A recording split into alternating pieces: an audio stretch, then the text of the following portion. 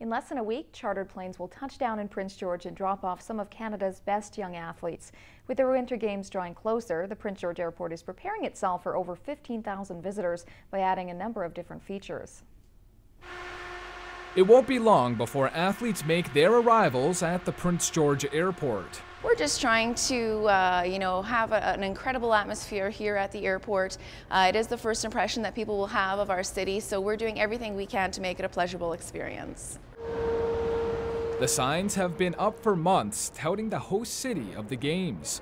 Art installments and pageantry decorate much of the terminal. The arrivals area will host a customer service desk for visitors. Anything games related, any passengers getting off a flight, even if they're not even aware that the games are going on, they can stop by this booth, figure out what's going on, what games they want to take in, what is going on at downtown at the Civic Center.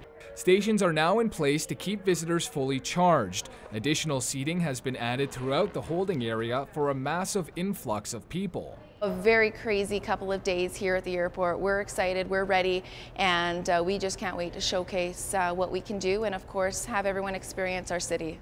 Athletes start arriving Thursday, and airport traffic is expected to be more than 230% of an average day.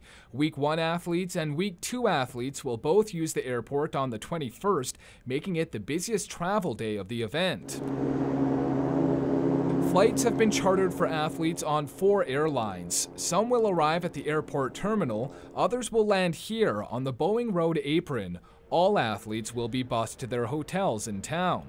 Phil Bolio says the vast majority of visitors will be staying in Prince George. The homestay program was a huge success. There's still really great homes available online if that's what you want to do, and there's still accommodations to be found in the local hotels as well. He says there were tentative plans to have visitors stay in Quesnel and Vanderhoof. They would have been shuttled into the city, but that's no longer the case. We were able to work with the local car rental companies, and they all committed to having vehicles available as long as they were booked early enough. In less than a week, the planning stages will be left in the past. After years of anticipation, officials across the city are hoping to see Prince George reach new heights. Ryan Kessler, CKPG News.